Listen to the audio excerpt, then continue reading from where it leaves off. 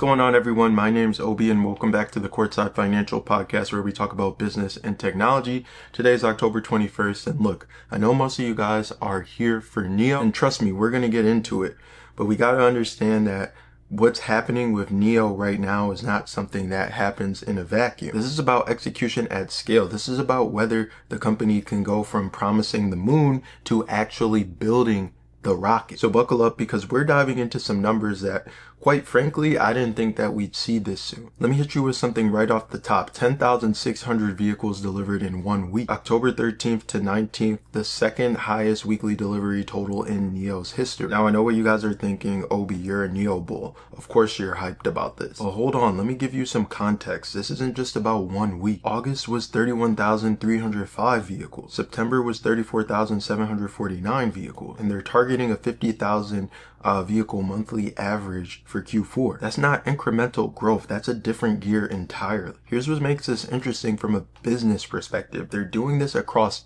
3 brands now. Their core brand, NIO, delivered 4,000 vehicles in 1 week. Onvo, more than 5,000. And Firefly, their newest brand, 1,500 units. That's brand diversification working in real time. But here's something that I discussed yesterday that really caught my attention. Their CEO and chairman, William Li, doubled down on them achieving profitability this quarter, not next year, not in a few years, this quarter.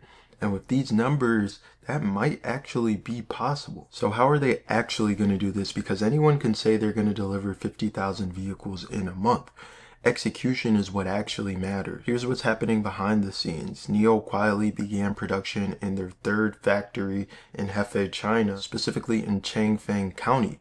We're talking about 1,600 acres of production capacity. So to put that into perspective, that's nearly 6.5 square kilometers. That's not a factory, that's a manufacturing city. And get this, in a letter dated September 29th that just went public, the company said they need to fill about 1,000 vacancies before the end of October because, and I quote, orders for their last models are booming. Now let's talk about what booming actually means. The 3-row ES8 SUV, 6-month delivery wait.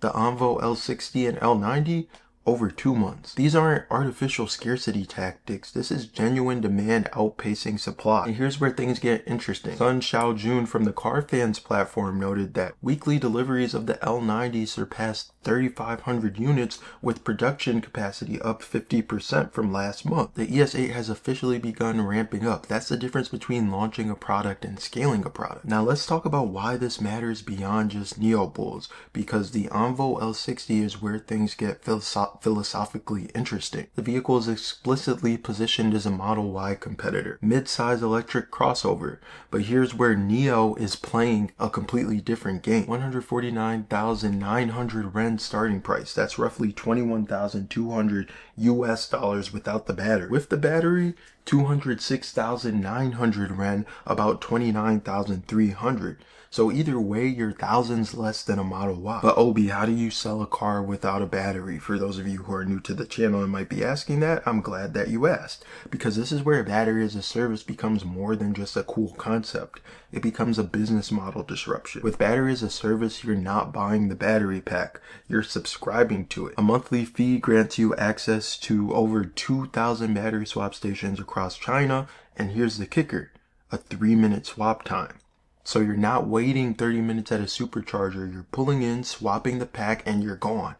That's a gas station experience. Now some of you might be skeptical, that sounds complicated, that sounds like infrastructure dependence. And you're right, that is infrastructure dependence, but that's also the moat. Once you have 2,000 stations and you're expanding in Europe by late 2025, Southeast Asia, and the Middle East in 2026, that's not a feature, that's a network effect. So let's bring this back to what William Li told his managers to focus on. 3 priorities. One was to boost sales of key models, the 3rd generation ES8 and the Onvo L90. Check. We're seeing that happen in real time. 2 was to strengthen supply chain stability and cost reduction. This is the unsexy part that actually matters. You can't hit 50,000 deliveries with unstable supply chain. You just can't. 3 was ensure timely, high quality software updates. This is to keep consumers engaged post-sale. Because in the EV world, the sale of the A vehicle isn't the end of the relationship, it's just the beginning. Oh, and one more data point that I found fascinating. The ET5 Touring, their station wagon, is now the best-selling vehicle in the NIO lineup. It surpassed the entire entry-level ES6 SUV. They even launched a limited edition capped at 555 units. So that tells me something about product market fit. Station wagons aren't supposed to be best sellers in the SUV era, but here we are. So here's what I'm watching going forward and where objectivity matters for us NIO bulls. Can they actually hit that 150,000 Q4 target? Let's do the math. They need to average 50,000 units per month.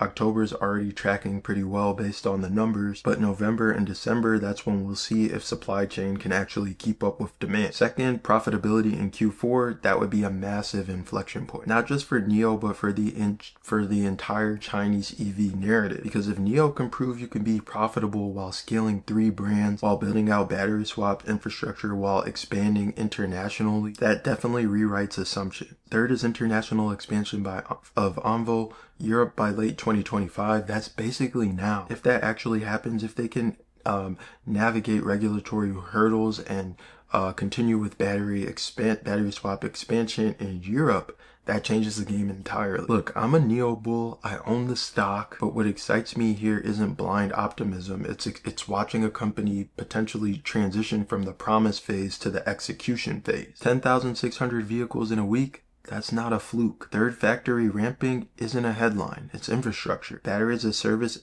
expanding internationally isn't hype, it's the moat. Are there risks? Absolutely. Supply chain, international expansion, regulatory hurdles. Competition isn't sleeping, but right now in this moment, the numbers are speaking. And they're saying something that I haven't heard them say before. NIO is scaling. That's it for today's episode. If you found value in this, make sure that you're subscribed, click the notification bell icon, share the video, leave a comment down below, hit the like button. All your engagement really does go a long way in helping out the channel, helping us to continue to make these free videos and put out education for you guys. It also pushes it to a broader audience so more people can learn. We'll see you in the next episode of Courtside Financial. This is Obi signing off. Have a good one. Happy Wednesday. Goodbye. Happy Tuesday, actually. Goodbye.